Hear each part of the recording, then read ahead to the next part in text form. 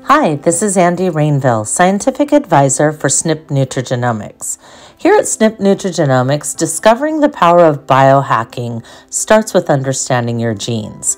This series of videos will guide you through what is involved in our one-of-a-kind genetic-based code complex formula made from these actionable genes and explore each gene's role and multiple functions to maximize its potential for better health outcomes.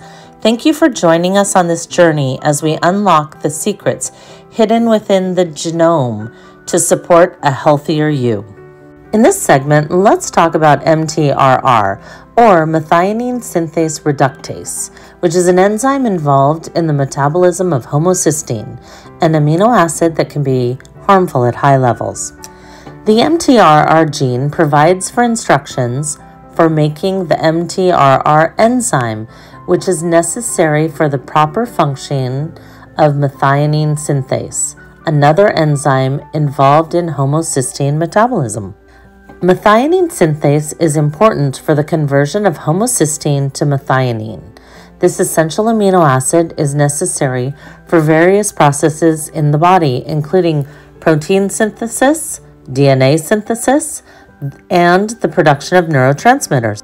Methionine synthase relies on the activity of MTRR to maintain the correct balance of cofactors and to protect the enzyme from oxidative damage.